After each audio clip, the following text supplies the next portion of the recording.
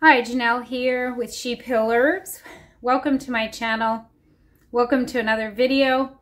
I hope you're having a great day, as I am. It is a warm early spring day, and I wanted to give an introduction to the video that I'm going to be sharing. So if you haven't figured this out yet or don't know what I'm doing, I started offering a weekly herb class in my community, and it is on a Thursday night. So if you're local to Bethel, you can attend it. And I'm trying to always have it videotaped or filmed with my camera. Videotape is an antiquated word. Filmed, and then I'm posting it by the weekend on here. And the reason being, well, of course, I want to share the information with everybody, but it is part of my Advanced Home Herbalist course that I'm offering. So this is something new, and it's beginning in April 1st. I have people registered already. It's the end of March here, middle to end of March, and they will be beginning in April. It is 10 months in length. So I have set it up where it's ongoing enrollment. If you do not start April 1st, it's not like you missed this window and you have to wait 10 months. You can sign up after and enroll whenever you want.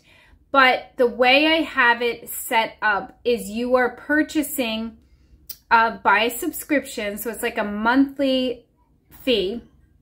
And every month you either get your information mailed to you or emailed based upon which version you choose. And so it kind of like unfolds for 10 months. And whenever you start, you have 10 months there to finish. So one of my requirements for the course to receive the certificate at the end is to attend 2 of my classes. And I say in person, if possible. And I have other places that I'll be besides the one that's right here in my local area. But if you cannot attend, then I'm offering the class here on YouTube. And I'll try to make sure I say class in the title. It will be a long video, like an hour, or split into 2 parts. So sometimes I have one part, 25 minutes, second part, 25 minutes.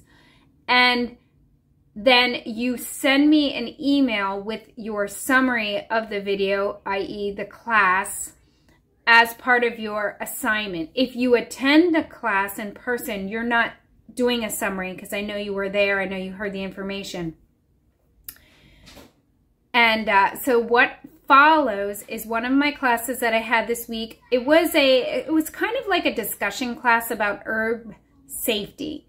So this topic is like so big, so large, and I cannot cover it in 1 hour. So I want to say that first and foremost. It's sort of like a philosophy behind herb safety. And I really would like to do more videos on this topic because it is a really interesting topic, and I am passionate about sharing this. And my viewpoint might be a lot different than what you would find on the internet in the mainstream kind of searching. Because when we put stuff on the internet, even in my videos, I am very careful with what, I feel cautioned with what I say.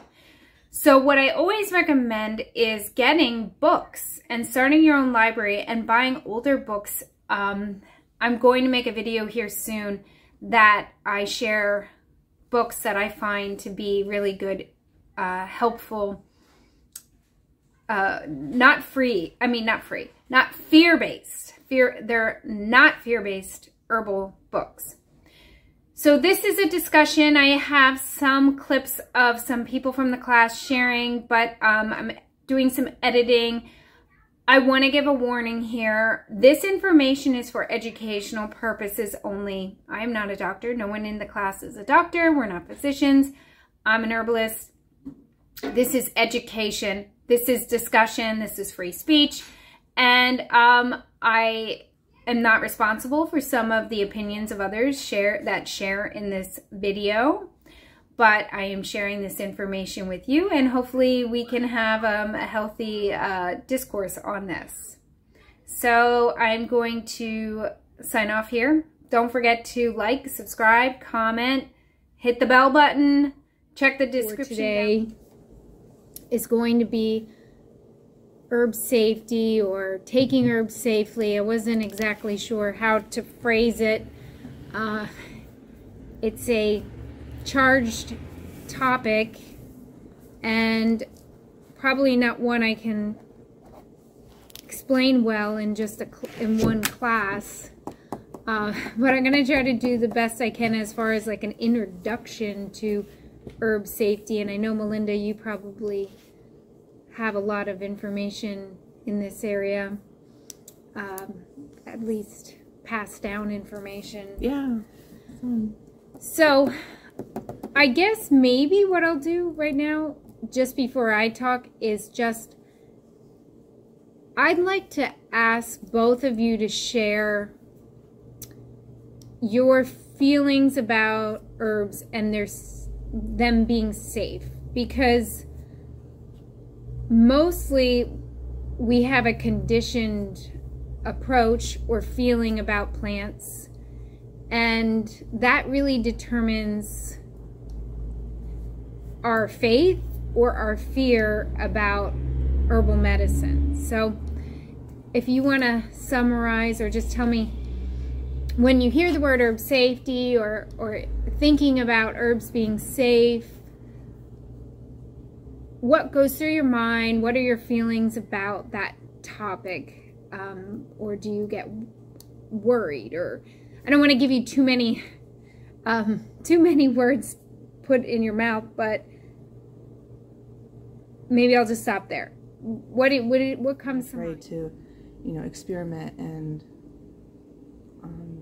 see how they work, but also understanding that herbs are food. It's not like like with the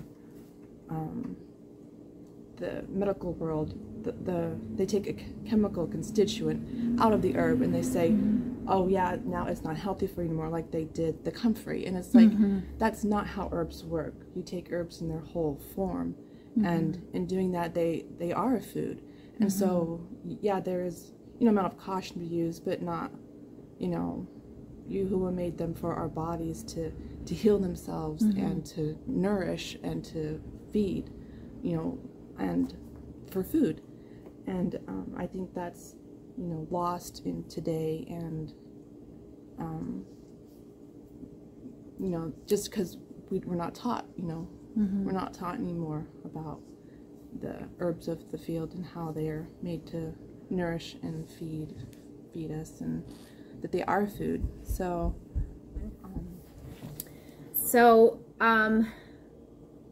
I guess I'll first start by sharing this, and Melinda knows this teacher well, and I have shared this book on many of my videos, Dr. Christopher, The School of Natural Healing. I did see that last night, yes. And I say, get this book now. It is a collector item. It's expensive. It is I'm pretty sure it's over $100 right now on Amazon. And I had an older version, and I cannot locate it, and that one would be even more valuable. But I'm going to have to make sure I hit all these points. So Dr. Christopher, he was who I heard and learned that your herbs are your food. Your food is your medicine is your food. And right away, people, they always bring up, well, what about, poison hemlock, or some herb that's not food. So those are herbs, those are really strong medicinal plants that have a purpose in a place that should be given by an herbalist. But for the most part, we have known for thousands of years which herbs are food. And they're the ones that we put in our gardens. The culinary herbs, the basil and the thyme and the marjoram and all of the bitter greens, they're the ones that grow close to your house in your gardens, dandelion, plantain, lamb's quarters. So if you're confused, if you want to know if something is food, you know, looking up in any kind of plant book, even searching online, finding out, is this a plant food? You will find that answer, because sticking with the herbs that have been known foods is the safest place to begin. You know, you're not going to begin your herbal journey by trying to figure out how to use, you know, poke root or some other kind of deep forest plant.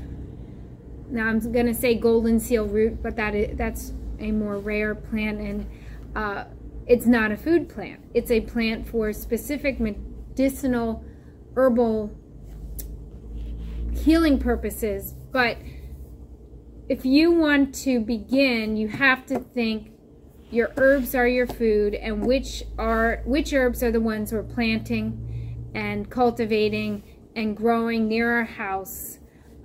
The nettles and chickweed. These are our foods, these are our herbs, and they are the most safe plants. So then coming back around to so I held this book up, and I will have a link to Amazon in my description. Now, it won't be to this exact book, because Amazon no longer lets us link to exact items, but it just links you to Amazon. I think both of you mentioned it, or at least Billy Dawn did, books. Okay, if you want to learn about herb safety, I recommend books. And getting books that are dated, probably, I don't want to say books in the recent books are not good, but I have found the older the book, the more valuable the information, because most of the older herb books have information that has been passed down by plant healers and herbalists and people who have traditionally worked with plant medicines for hundreds or thousands of years, and they're taking this information, sharing it and sharing it and sharing it. So I like the older books, and I'll share some more of them here. But not that I never found any good information on the internet searching. At the moment I can't even think of my favorite. There's like Dr. Whelan, maybe. Whelan, W-H-E-L-A-N. Yes. I think he has a very, I'll have to double check that, and I'll put that in the description, but pretty sure really good plant identification information. And of course, I'm sharing information here on the internet, but I think there's a lot of information on the internet that is scary to people. And if you don't know about plants and herbs, if you don't have a background and haven't, you know, been raised taking them and growing them and working with them and eating them, and you just go and search online, I think whatever you search, like the first, you know, websites that pop up will often be government-related information that will have a lot of warnings, like the WebMDs and stuff like that. And there'll be a lot of safety warnings that I'm not saying that they're totally worthless, but they're definitely going to scare you from wanting to ever take any herbs. Mm-hmm. So do either of you have this book? The No, Dr. Christopher book. But if that's Dr. Nicole, her last name starts with an A. I can't see. Yes, I have that. You have this book. I've been wanting to get it. I don't have it yet, but I grew up at the School of Natural Healing book.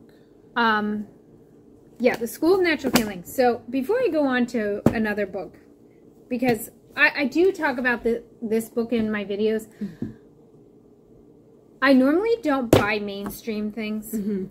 And that to me is mainstream. Made me a little more leery of it because it was like all over the internet. I'm like, is it even worth getting? Because it is plastered all over the internet. I'm like, huh. It's Facebook. Yeah. She was in that show. What was the?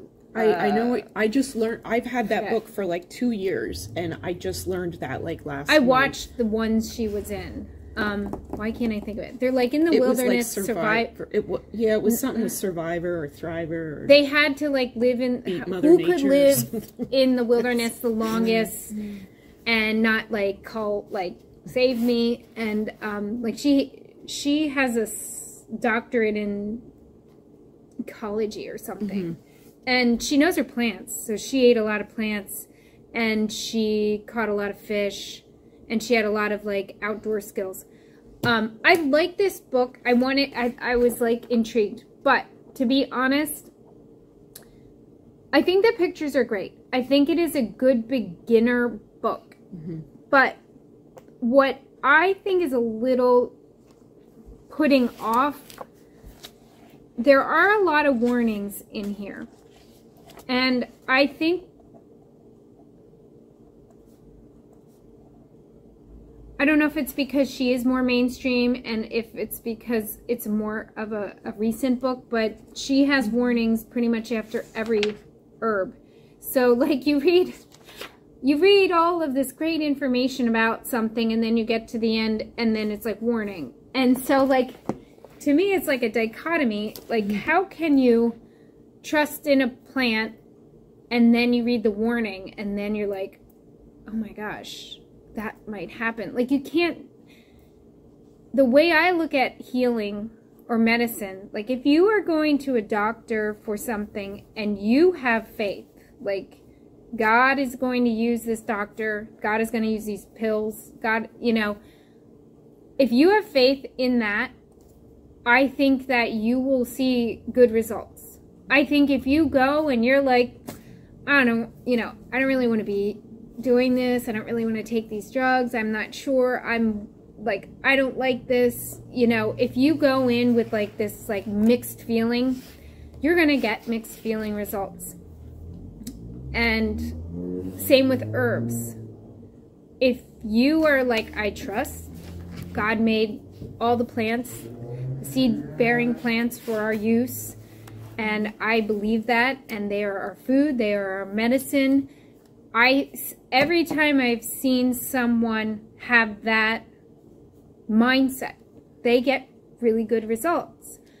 If I work with someone who is like wishy-washy and like, well, I wanted to try, but I read this on the internet, and then I'm like, don't take it then. Like if you like if you are that afraid of nettle or red raspberry leaf because it's something you read on the internet, don't even bother, because that will counteract. It really will. It will counteract. And if you see any kind of little thing, you might then panic. And then your body is pumping out these panic chemicals into your system. So I don't personally feel like, oh, one is bad, one system is bad, one is good. You should only be natural.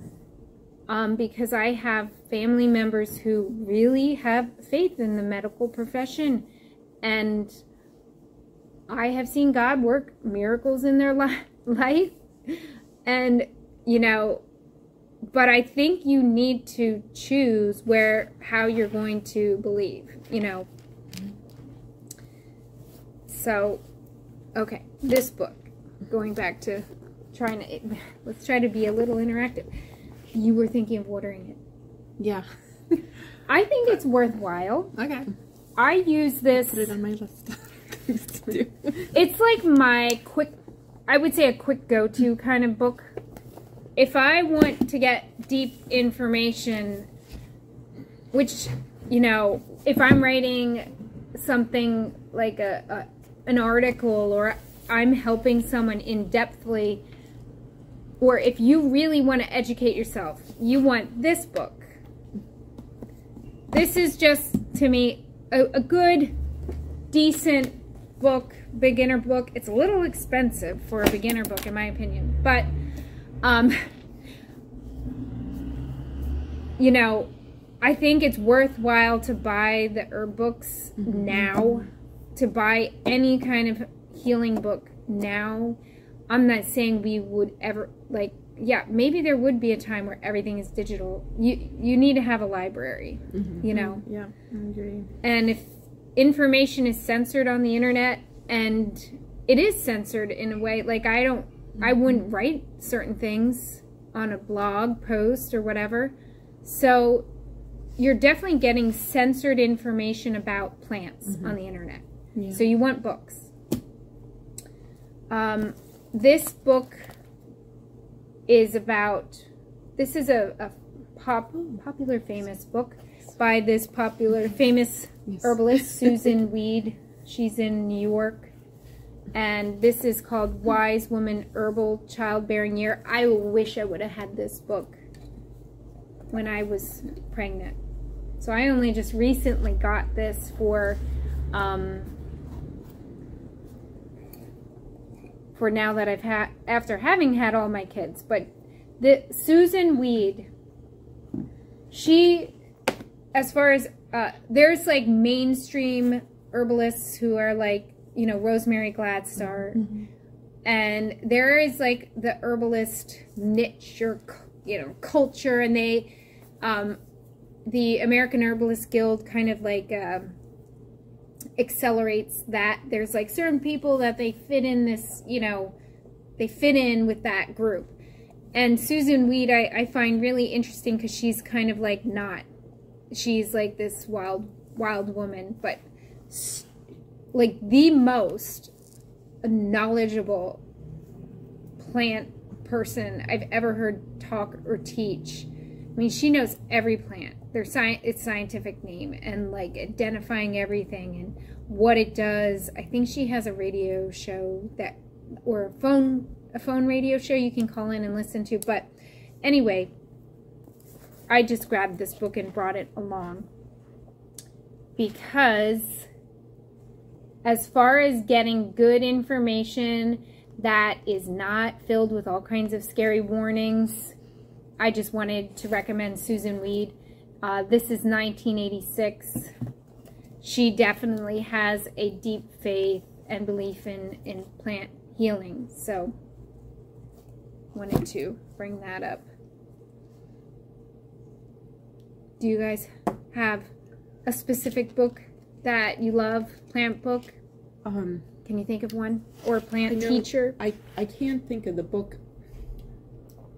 I got, actually it was at a veterinary conference, and I thought it was herbal, like an herbal PDR for animals, and it's by the Elsevier company, and I got home and it's for humans.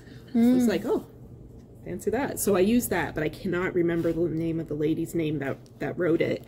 And it's one of those thick ones that like you'd put in your back pocket when you're doing rotations and rounds in a hospital or something. Wow. But that's really good because it gives you dosages, and you know, it tells you like, well, this interacts with this and that interacts with that. So it kind of like a good little cross reference. I should, what I will do is message you. Okay. If you can tell me the name of that book, and I'll put it in my description, because I want to just list these books here. I'd like to get it. David Crow. Okay. And I did start to take one of his courses a couple years ago, and then I had one of those stupid chronic illness flares and never got back to it. But Dennis McKenna, he is eco botanist. I think his brother is the deceased Terrence McKenna. They did a lot with mushrooms in the South American.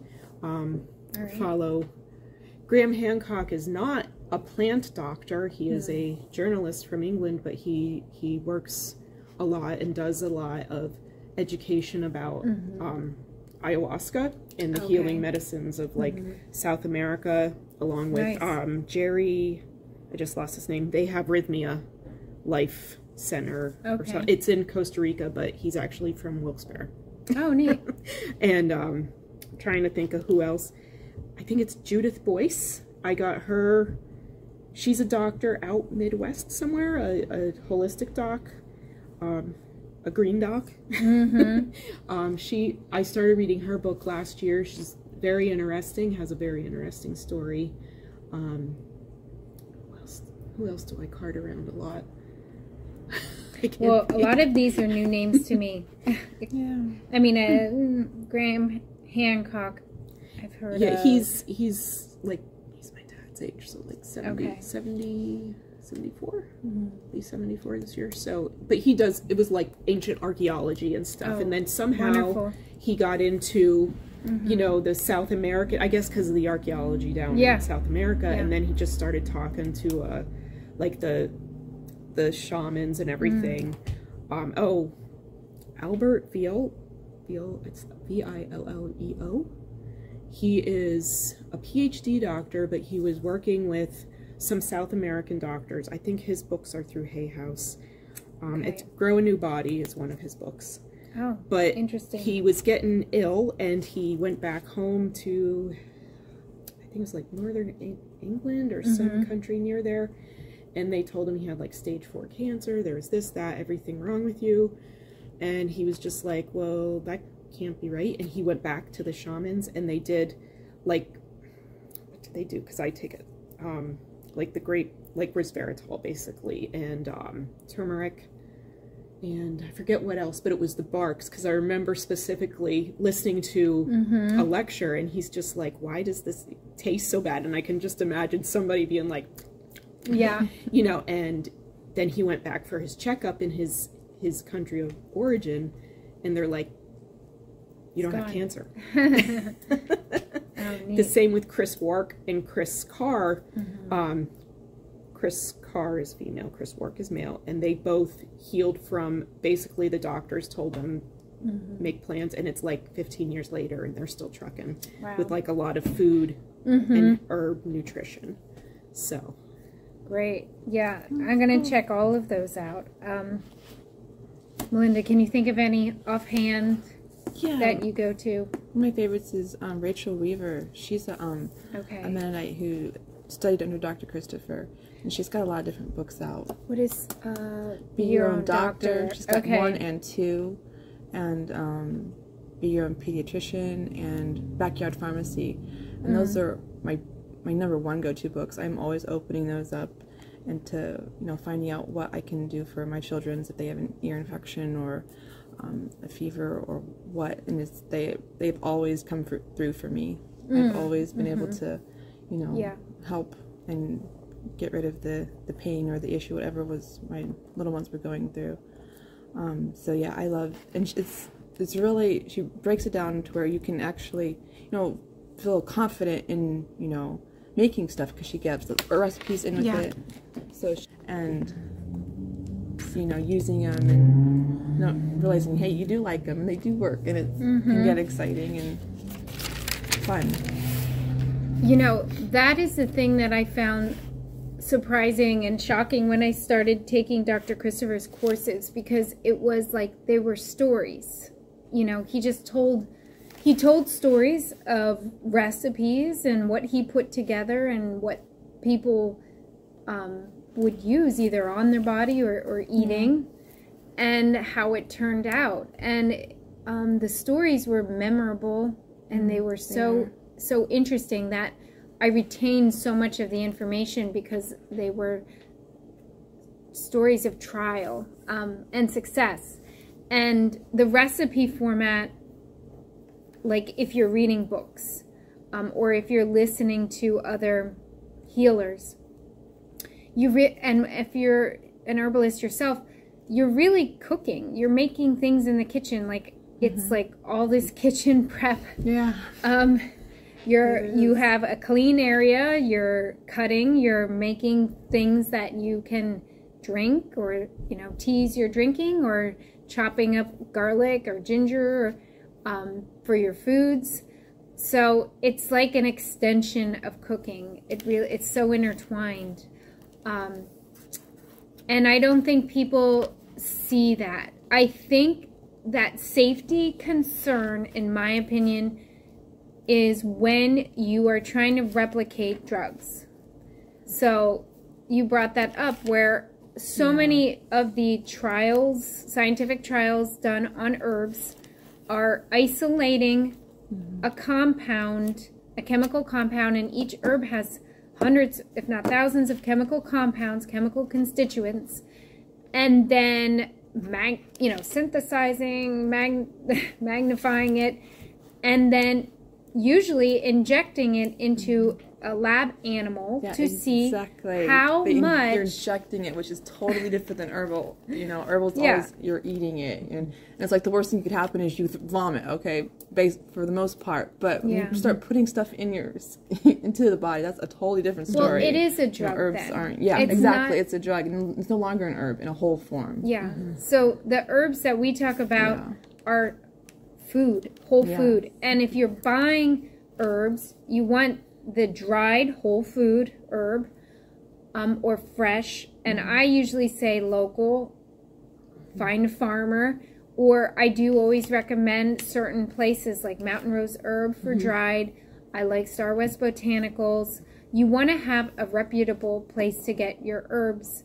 And the things to be wary of are the encapsulated herbs, because like, I'll make capsules for people, but if they're getting a capsule of black walnut, there's nothing in there but black walnut, dried black walnut powder. And I'll get my dried black walnut from Mountain Rose Herb. But if you, if you hear or you read on the internet, or someone says, oh, well, let's just say cranberry, because we can call cranberry an herb if we're using it in an herbal medicinal way.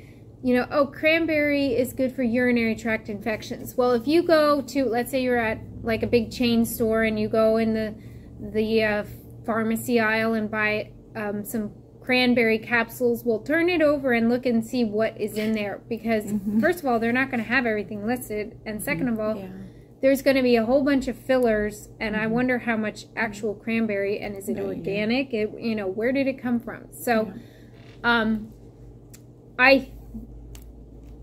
I'm saying an opinion here, but I think a lot of the complications people have are getting things that are not just they're shopping poorly, poor choices in where they're getting their herbs, and I don't think that means now we have to regulate it, because some people do go there, like, oh, well, we have to regulate all of this so that it's all the same, because there's an art to herbal medicine, and we're not making it a science, and we're not making it a drug. I shouldn't say we're not making it a science. There's science to it, but we're not making it a drug. It's like we are, in a way, cooking. And the traditional medicines made by these indigenous cultures, they were cooking. They had, they weren't really making a lot of tinctures, or they weren't using their capsule maker. They were getting out a pot. They were boiling water and making strong medicine, strong drinks that people were drinking.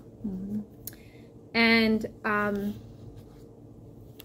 they were making strong, much stronger than what we use when we make a cup of tea.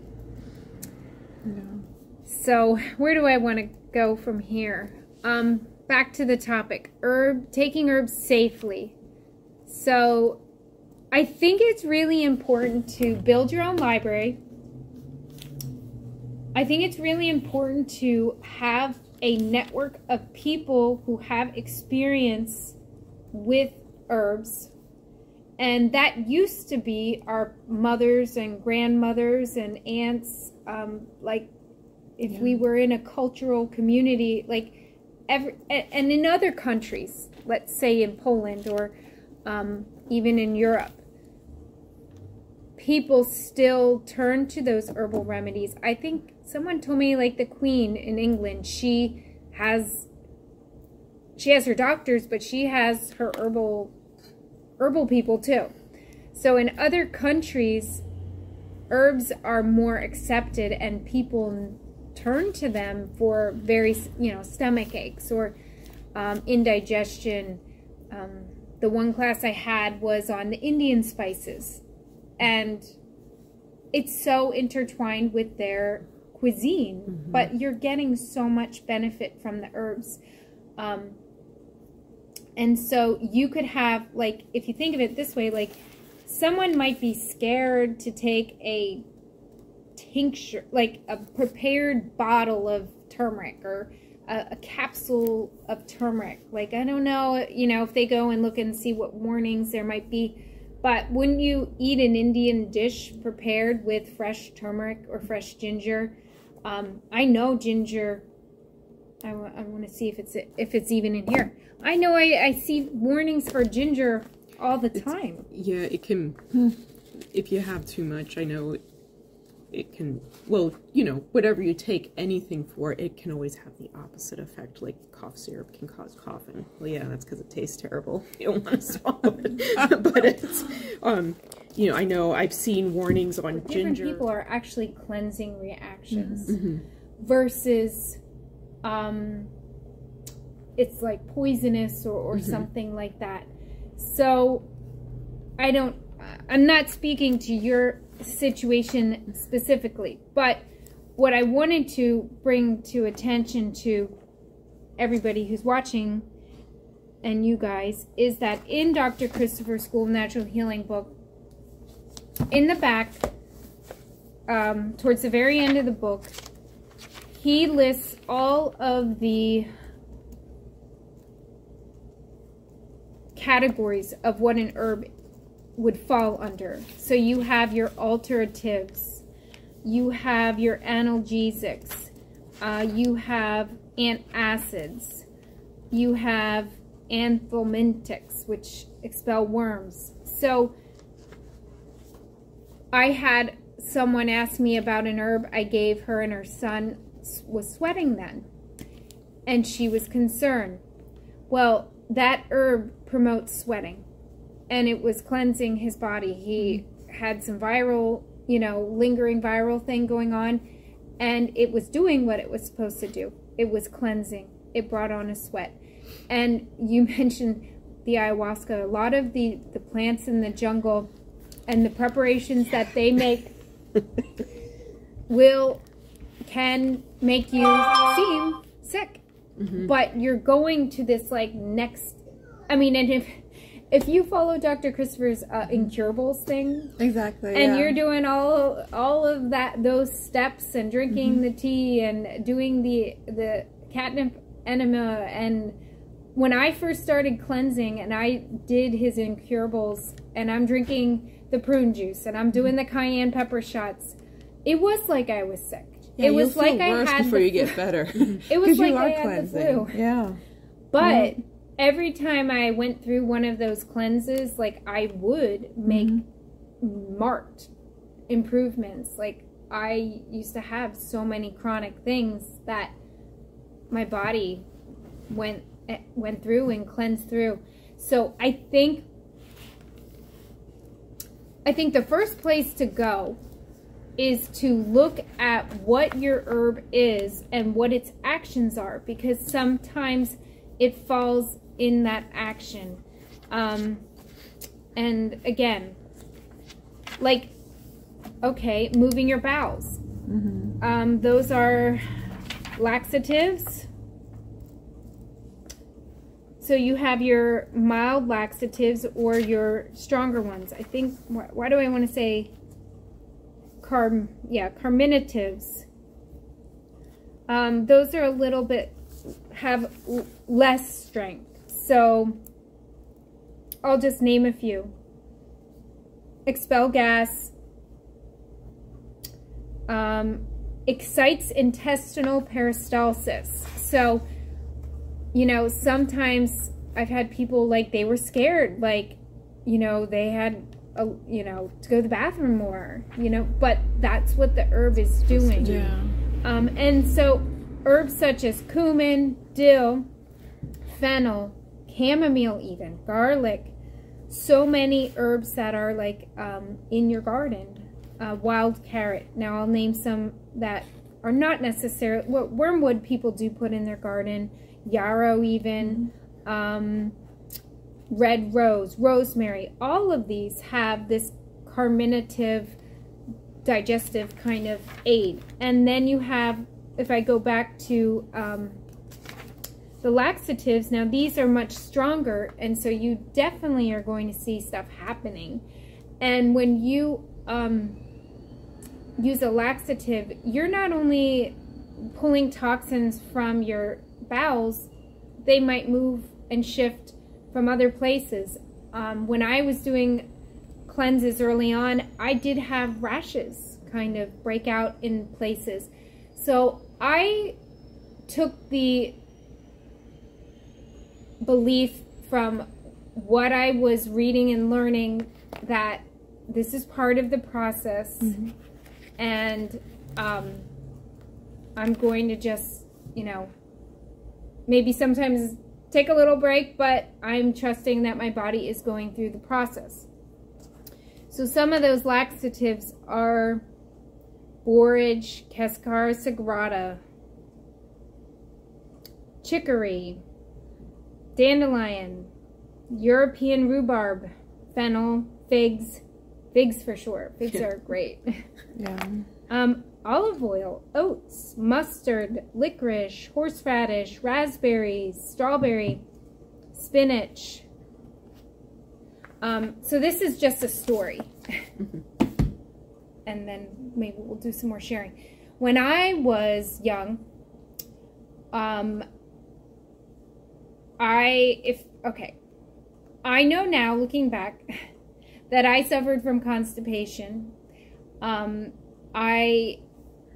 We ate well, but we did eat a lot of white flour, you know, pasteurized milk. I would say I had a heavy starch-based diet, I wouldn't say a heavy vegetable-based, fiber-based diet. We did have home-cooked meals, so Mom, if you watch this, I'm not picking on you, but not enough fiber. So when I would eat a lot of strawberries, and we had a mulberry tree, I would eat tons and tons of mulberries. Sometimes I threw up, and sometimes I went to the bathroom a lot, and my mom thought I shouldn't eat these berries. Like, it was too much. Like, she didn't want me to have too many strawberries or too many mulberries. But what I now know is that my body needed to cleanse. Like, I was constipated, and when I got a bowl full of strawberries, it did its thing. Now, today, I can eat a huge bowl of strawberries, a huge bowl of mulberries, and I'm not going to have that. I'll probably go to the bathroom maybe 3 times that day, for sure, but I'm not going to be sick. So, I don't know. I think native peoples look... Like, now I really only use, like, coconut sugar and raw sugar, because sugar actually, mainstream sugar, isn't vegan, because they filter it through charred animal bones. But, so, now I actually just saw a naturopathic doctor up in Bloomsburg, and I'm waiting for them to call me back for my second appointment. But I just went through a liver cleanse. It was one of the things she has that they have up at Bloom Naturally. I don't think she actually goes somewhere and puts everything in the capsules, but that's what she did. And I did the bentonite, the liquid bentonite clay, and nothing really extraordinary happened. And I just finished that up like maybe a week and a half ago. Like, it was about 5 weeks. And so, and nothing really ever happened with doing the candida support I did and stuff. So I don't know, but I do know my neurologist, endocrinologist, rheumatologist, new eye doctor, my geneticist, and cardiologist all said they think I pretty much fixed myself by getting rid of mainstream things and basically like eating fresh whole foods. Yeah. And so, but they still, you know, they're very amazed that the herbs and stuff are supporting this stuff, and I've corrected a lot of stuff. I'm missing an adrenal gland, part of my parathyroid gland because of tumors and stuff. And yeah, I'm gonna just press pause. So I don't. And all laid out for you. So she gives you step by step, and it's really easy to understand. There's nothing, you know, like where is she coming from? It's like very easy to understand in reading, and I just really enjoy her books. And let's see, the Letha Thomas, she's one that I really like. She's the one that was one of the first herb books that I learned about, and hers is 10 Essential Herbs, and she also has a lot of different, you know, recipes, concoctions that you can make up that have really helped and to understand the different herbs.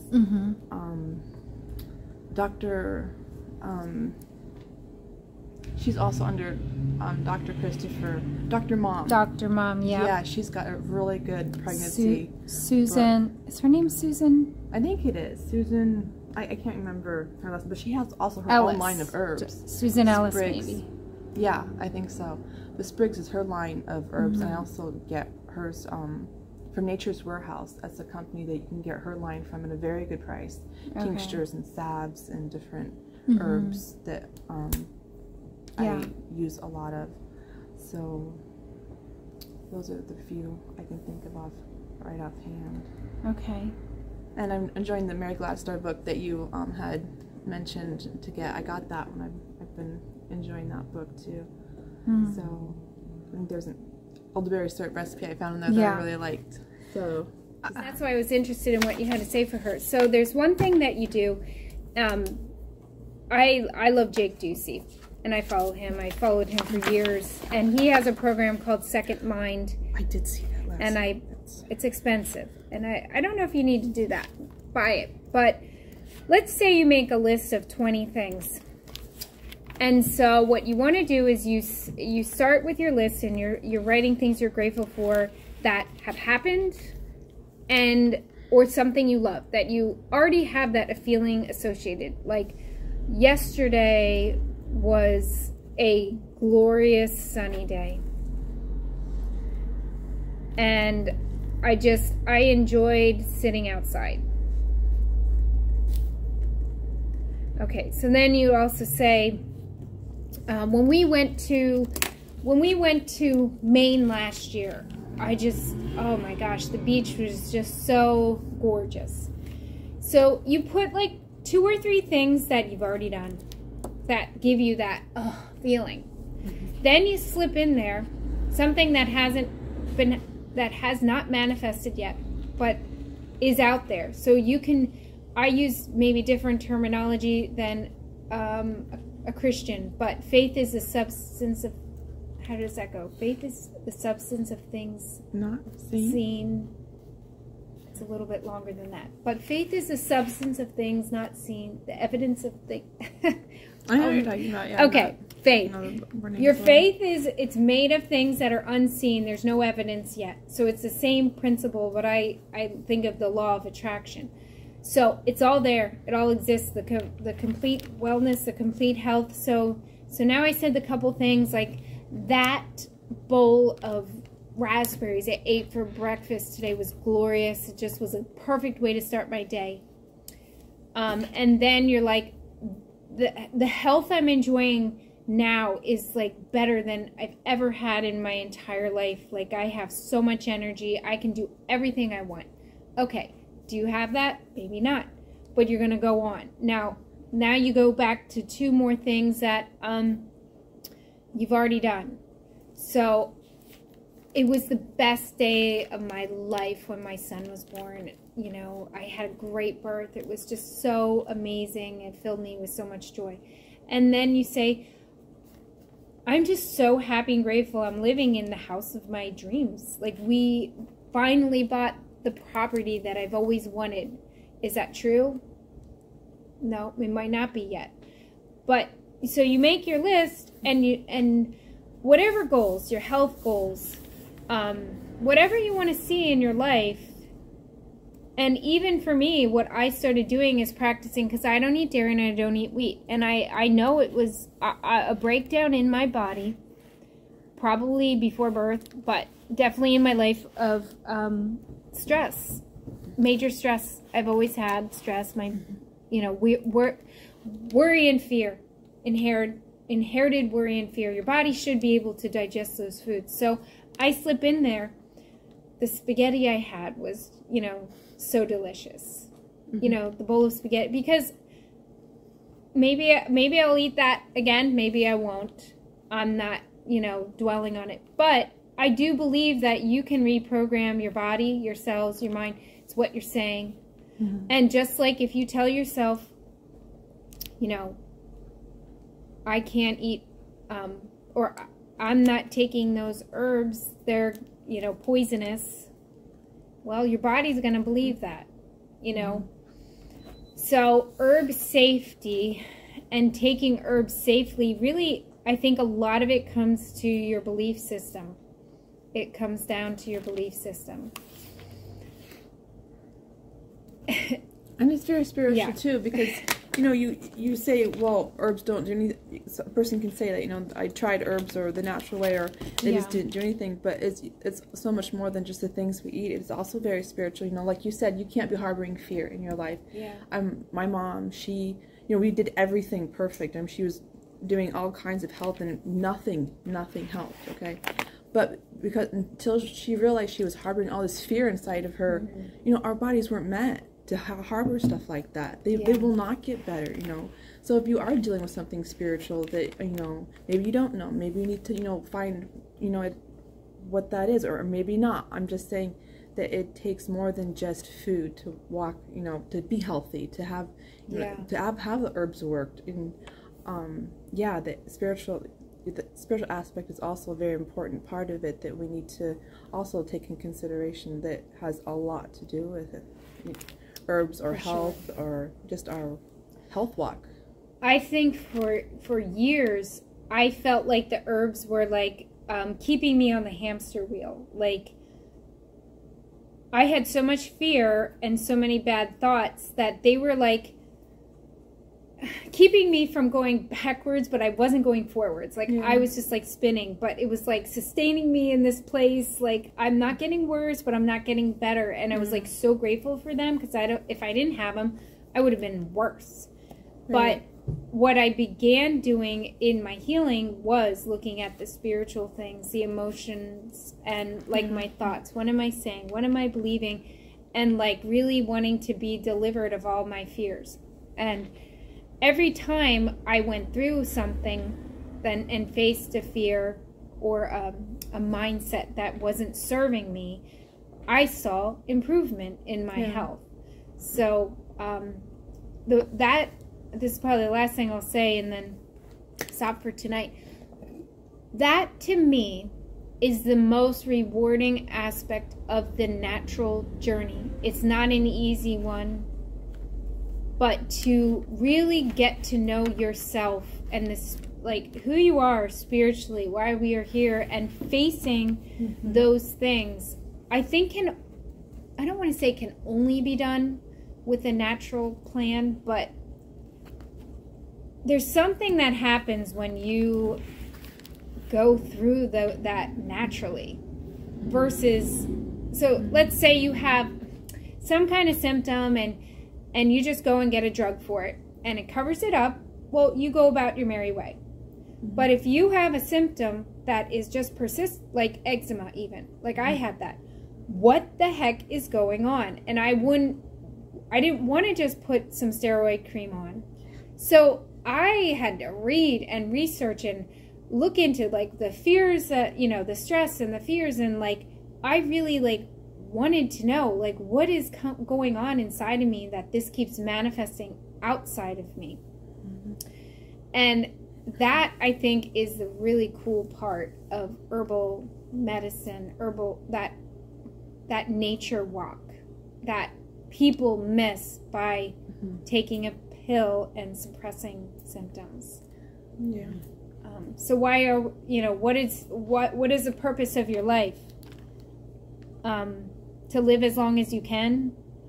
You know, this is not our forever body and our forever home. And it's, to me, it's about doing something with your life and helping others. It's not about, oh, how long can I live and how safe can I make myself? You know, Yeah. it's what can I do for others? Why am I here? And, you know, Jesus wasn't here that long, but what did he do for the world? You know, it's scary to think like, well, if I put myself out there, if I, you know, if I really live my purpose, someone might come, you know, people might not like it. I might not be safe, but I think like we are here for a spiritual reason. It's not to keep our flesh safe. Yeah. So before I stop, any last words? Well, my husband always liked to say when he would go along, you know, I have a terrible foot injury, and it's pretty well fixed, 3-foot reconstructions. To get to that second surgery, he told the doctor, he said, you're just basically telling her to take an aspirin for the rock in her shoe. He said, you're not getting to the root cause. Yeah. And that's what I consider for me, all the supplementation, it's, you know, kind of like a stop and getting to the root cause and supporting you on that journey. Yeah, that makes definitely. Sense? That's a great analogy. It's like taking aspirin for a rock in your shoe. Yeah. Well, you'll find Dr. Ava says putting a plaster on your heel for the blister or something. She says something very similar, and it shocked me that she said that. And what about you, Melinda? Well, Dr. Christopher, the same, you know, he teaches that you're not finding the reason you have that. It's like your body is giving you these signals, you know, like we're taught in the medical world, you know, just go cut out your your tonsils. And it's like, I had mine cut out. I'm just like, I know. Mine are gone. cut it out. It's like our body, our maker, our creator put that in there to tell us if it's acting up, something's wrong. We need to do something. That's our signal. Say, hey, something's happening. You need to do something now, or it's going to be a bigger problem later. And that's what the medical system does. It just covers it up or cuts it out. It's like, no, we weren't made that way. You know, our body is saying no. Your tonsils are hurting you because of this. You need to do this, that, and that. But you know, we're not taught that anymore. You know, with the medical world, because you know, like you said, they aren't taught nutrition, how the body works. Yeah, so, even with, you know, an adrenal gland is like this big and the tumor on top of it. I said, can't you just peel the tumor off and keep my adrenal gland? And I told them, I said, things aren't going to go well for me. I know this. Up and up, you'll be fine. And then that was 2016, and now it's like a up and down, and I'm just like, do you still have that? Can you put it back? Yeah. It's like, you know, because I don't want to be on these supplements for forever. I always tell people I'm on an ever-evolving treatment plan, you know, for my life. And it's because if something's not working, then we need to take a step back and look at what we've been doing and reevaluate. And a lot of doctors won't do it, like I said before. Like, you have this new symptom, here, just add this pill to the, you know, when you go to CVS or wherever you go. Yeah. And you keep having more pills added to that for those symptoms. And it's just here's a pill to take a pill. Yeah. And eventually people who are taking a lot of pills, they get fed up. They're like, I don't want to be on all these pills. And then it can be very confusing. It's very, very hard, though, to go from that place and go backwards to reset. Yeah. I mean, I'm speaking, or I feel like when I teach, I'm talking preventatively, you know. Sometimes you've gone too far and you need medical intervention, for sure. Right. And they do have a place. I have family who had, you know, surgery and medical intervention, and sometimes you need to like, okay, now let's look at what's happening now. But if they didn't get that surgery, they would have died, or they wouldn't have been very ill or incapacitated. So I don't ever want to say it's a bad thing. Right, there's definitely that aspect. I was thinking of children. I have a friend who just took her child to the doctor and just automatically removed him, you know? And it's just like, you know, they didn't have a problem, but, you know, they were just taught that, you know? We just automatically remove tonsils at this age or whatever, so we don't have. It's like, no, you know? It's like, please, don't do that to your child. You know, it's there for a purpose. We are wonderfully, you know, created by our Creator, and He knew what He was doing. You know? Yeah.